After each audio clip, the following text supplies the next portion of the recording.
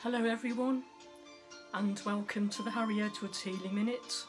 Wherever you are, whatever time of the day, whether it is live or on recorded catch-up, welcome and thank you for joining us. My name is Bev. I'm sitting in for Doreen this morning, who still isn't quite feeling up to par for the Healing Minute, so let's send her some healing thoughts today as well. The music you're listening to at the moment is Medwin Goodall, and it's called Forest Spirits.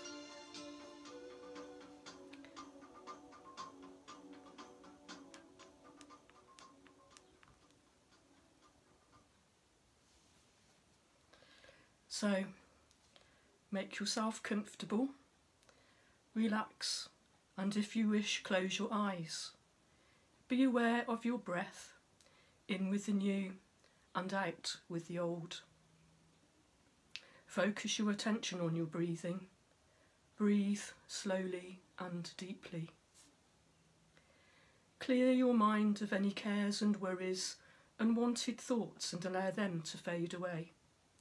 Allow your body to release and let go of any negative thoughts and tension. Allow your mind to become still and quiet. You are centred and calm. Imagine yourself anchoring to Mother Earth through the soles of your feet, like the roots of a tree, reaching a pink pool of love and light. Feel yourself becoming still and centred, and the relaxation beginning to wash over the whole of your body, in your toes, your feet, your ankles and legs, washing over your knees and thighs.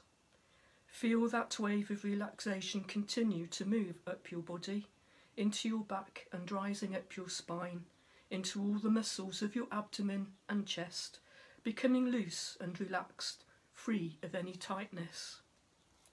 Allow the relaxation to spread into your shoulders, your arms, all the way to your hands and fingertips, then up to your neck and face. Allow your head to rest comfortably. Feel the jaw muscles relax with all the tiny muscles in and around your eyes. Feel a softness over your face. Now from the top of your head down to your toes, see your whole body and surrounding energy fields bathed in a pure, healing, white, protective light.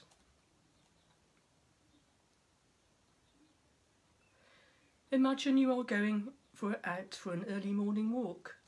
The sun is about to rise, and you see the glow of the sun as it slowly rises in the morning sky. You are on a country footpath where you become aware of 6 eyes fixated on you. You stop a while and say good morning to the 3 foxes looking at you before they disappear into the nearby foliage. Continue your walk, then find yourself in an avenue of trees. They are sycamore trees, and they're near the bank of a river. You find a wooden bench that overlooks the river. Sit a while on this bench, observing the light of the sun reflecting on the moving currents of the water. You also notice a mist swirling upwards from the surface as you see several magnificent swans majestically and silently move through the water. Then be aware of a heron on the opposite bank, near a willow tree whose long tendril branches overhang and nearly dip into the river. As you continue to look across the water, you are now aware of a blue and orange colour darting about so fast. It's a kingfisher. Whilst you sit on the bench, feel rested and relaxed. Enjoy the ambient surrounding you and feel the energy of the trees and the song of the birds nesting in the branches, bringing you peace to the whole of your being.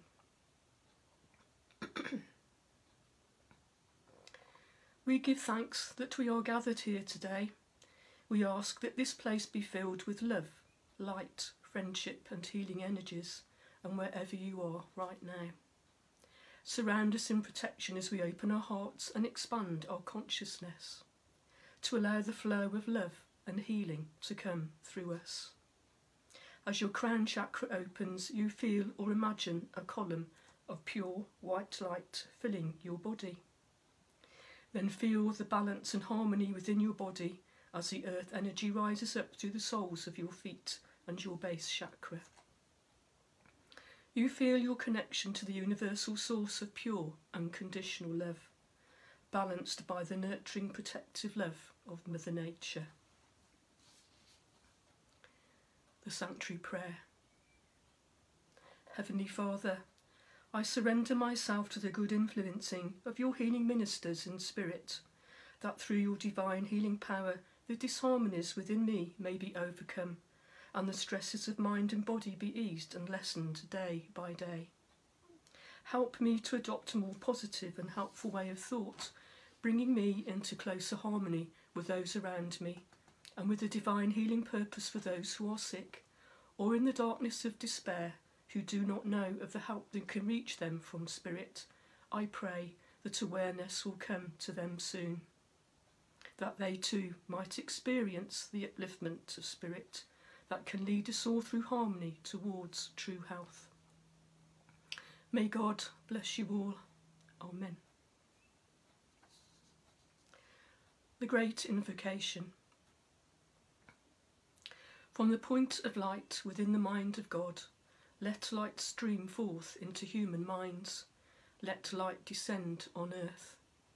From the point of love within the heart of God, let love stream forth into human hearts. May the coming one return to earth. From the centre, where the will of God is known, let purpose guide all little human wills, the purpose which the masters know and serve. From the centre, which we call the human race, let the plan of love and light work out, and may it seal the door where evil dwells. Let light and love and power restore the plan on earth. A little poem called Angel Blessings. May you be showered with angel blessings today. May the angels bring you peace, happiness, hope and divine comfort. May you be healed of whatever causes you pain. May your whole life be filled with divine love and angelic light. And may the angels of comfort and healing wrap you safely in their arms. We now ask that all the people whose names we hold in the distant healing folder, and perhaps in your own healing thoughts and written words, receive healing for their highest good. We also request healing for their family, friends and people for whom they have requested distant healing. Also, send healing for the animals of the world, and especially to our animal friends who are part of our family. And let's also send our thoughts out to all the people around the world who are suffering from war and conflict. Now for a minute of silence while these healing energies are sent out to the world.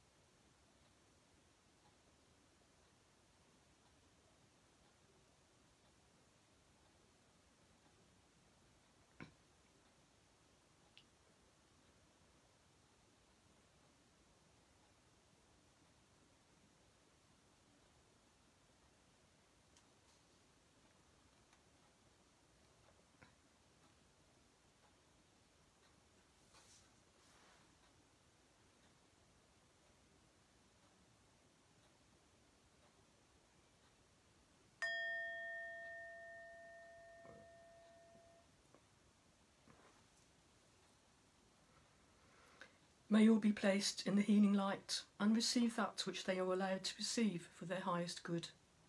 Our thanks and blessings for your help today in sending out the wonderful healing energies, and to all the angelic realms and our friends in spirit joining us today. Thank you. Please continue to contact us in the normal way. Visit our website or Facebook page for details. We are still a phone call away if you need to talk with someone. You can email the Sanctuary or write a letter, and we can still send you distant healing.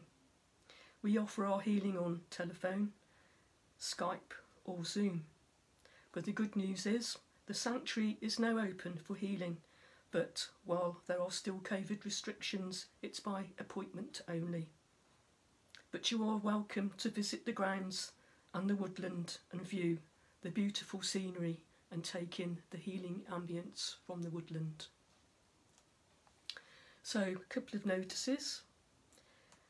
This evening, the 23rd of May at 7:30 p.m, please join us for a guided meditation both on Facebook and on Zoom with Lyndall Demir, who has given us her meditation from a home in California. So, my story today is from the Chicken Soup for the Soul series, and it's Think Positive, 101 inspirational stories about counting your blessings and having a positive attitude, and it's called Finding the Real Me. It started out as one of the best days of my life, and certainly of my career. My staff and I had been named the #1 unit in our company, and I was taking them out for a celebratory lunch. I worked with a wonderful group of people who were very proud of what our hard work and team spirit had accomplished during the prior year. Lunch was fun, the food excellent, and the camaraderie at the table made me smile. I was proud of this group who laughed, cried and loved each other. I felt blessed to be their leader. The weather was crisp, cool and sunny, and I thought to myself, it just doesn't get any better than this. It was a perfect day. After lunch, we returned to work. As I checked my email, an urgent message popped up from a mandatory teleconference later that afternoon. We had these types of teleconferences quite a bit to cut costs versus expensive management meetings, so I thought nothing of it and continued to catch up on work and phone calls I had missed during lunch. 2 o'clock came. Time for the teleconference. I put my phone on speaker so I could work and listen at the same time, multitasking as usual. I heard our associate director's voice, usually so friendly and upbeat, take on a sombre tone. He stuttered and stumbled, which was not like him, and finally gave us the bad news. You are all being relocated to Ohio if you are willing to leave and move. He told us with a tremble in his voice, and if you cannot move, you will be given a severance package and 60 days' notice. I felt numb. How could this be happening? Most of us had been at the company for years and had been told our jobs were some of the most secure in the organisation. None of us, for various reasons, would be able to relocate, and there were no other jobs available within the company in our area. So it appeared my team and I would soon be out of work. I had the heartbreaking task of sharing the news with my staff. As their leader, I had to be strong and upbeat and courageous, but inside I was scared to death. While I gave them words of encouragement, I felt my world was slowly coming to an end. My husband and family consoled me, but I was scared, really scared. Financially, I knew we would be okay. My husband had a good job, and the severance and the savings I had would keep us going for quite a while. But I had worked full-time my whole life and did not know if I could deal with losing my job. It had become my identity, who I was and how I defined myself. I was a leader and felt a good one. What would I be with that taken from me? The first few days after my job ended, I didn't get out of bed. I kept up a brave front for my children and husband, but moped around the house, not really knowing what to do. After working non-stop for 25 years, I was lost. I sent out resumes, but due to the economic conditions, job postings in my field were few and far between. It looked like I would be out of work for quite a while, and I didn't know what to do with all my new-found extra time. One day, after sitting around feeling sorry for myself, I turned on the television and watched a programme about a missions group that helped children and hungry people all over the world. I felt guilty knowing that even though I had lost my job, we had plenty of food, healthy food, a good life and good food on the table every night.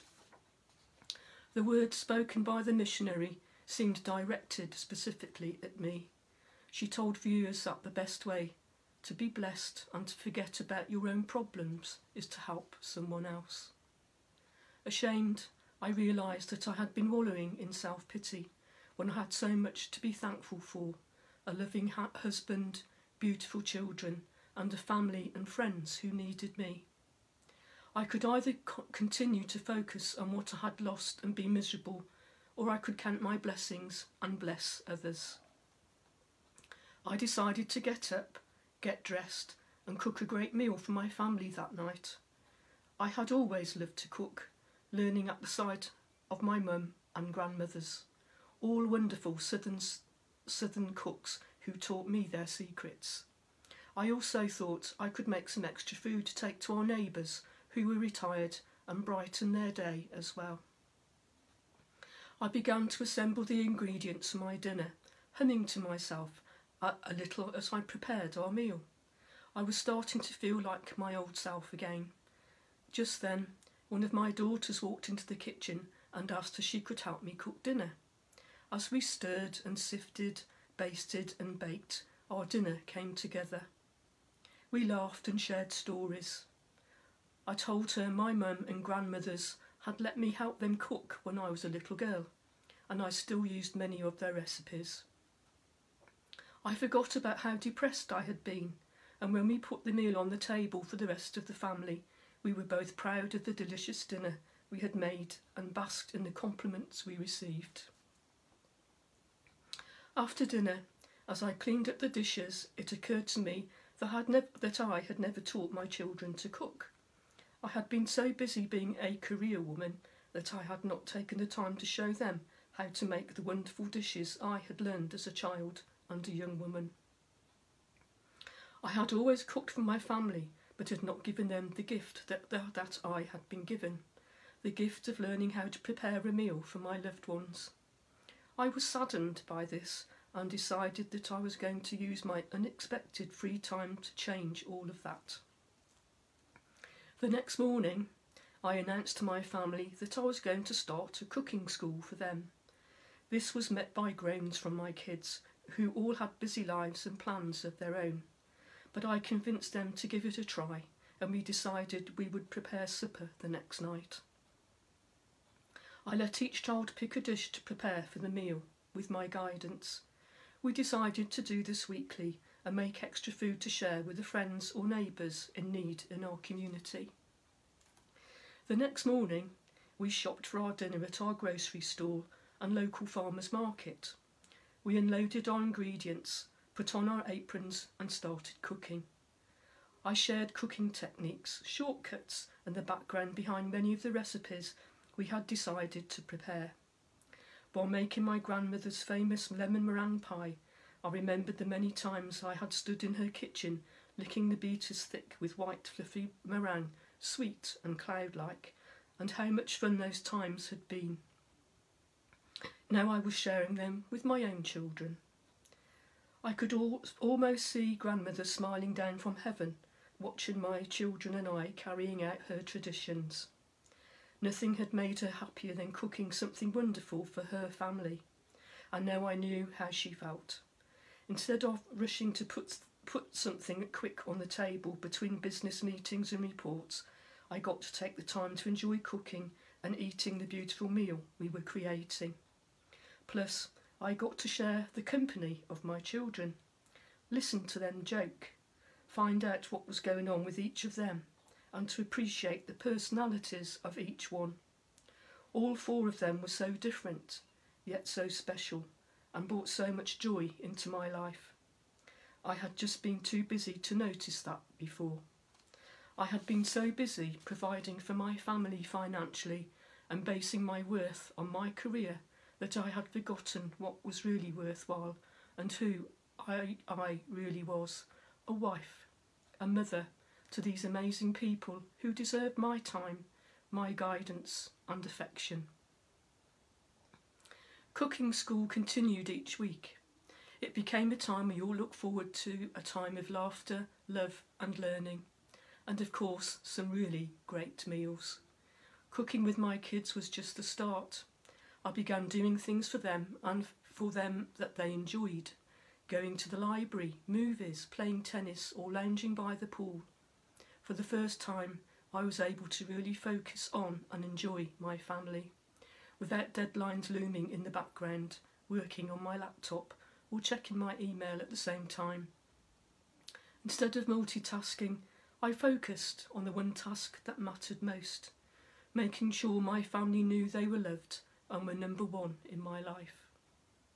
I did eventually go back to work, but I found a job that was flexible and allowed me to spend much more time with my husband and children. It turned out to be an even better job than my previous one. It paid better, was less stressful, and gave me the flexibility I needed to be there with my family when they needed me. My priorities had changed, and I never again wanted to put my loved ones in second place to my career. I had thought losing my job was the worst thing that had ever happened to me, but it turned out to be a blessing in disguise. While I had thought that losing my job was the end of who I was, it was really only the beginning of discovering the real me. And that story was written by Melanie Adams Hardy. So, thank you for your help with the Healing Minute today and listening to this positive story. So bye for now. Love, light and blessings to you all, and take care. I'm finishing today with a little bit of music by Andrei Krylov, and it's called Music of the Sea.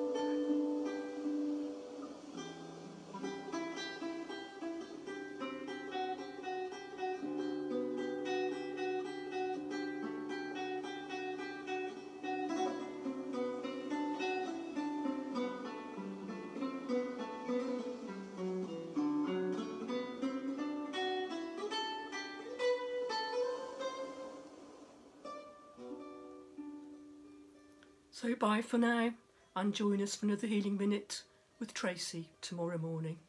Bye bye.